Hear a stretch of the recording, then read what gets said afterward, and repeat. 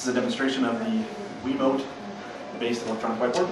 I'll show you the IR-based light pen. It's just an infrared light inside of a highlighter. You can see it turned on and off there. So we're going to be using it as our pointing device.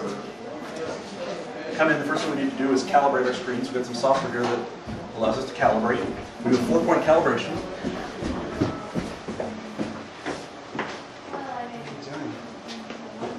So once we've got our 4-point calibration done, it knows where things are, and we can use it just like the mouse. So if we launch a program like Squeak, let's see, go full screen with it, we can use it for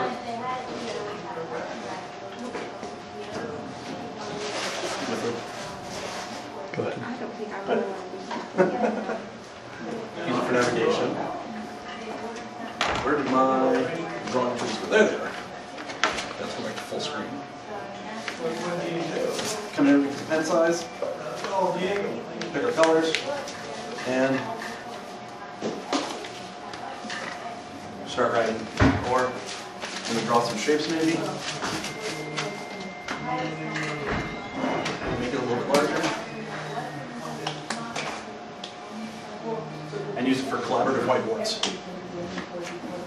Rather than spend about $3,000, we spent about $50,000. So it works pretty darn well. What? Nice and smooth.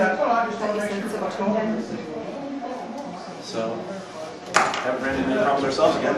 With it being just like a mouse, you can actually do anything you want with it. I heard me on that video talking over. And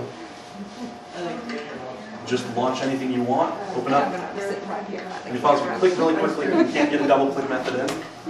So you can do most anything you want with it. Works quite well.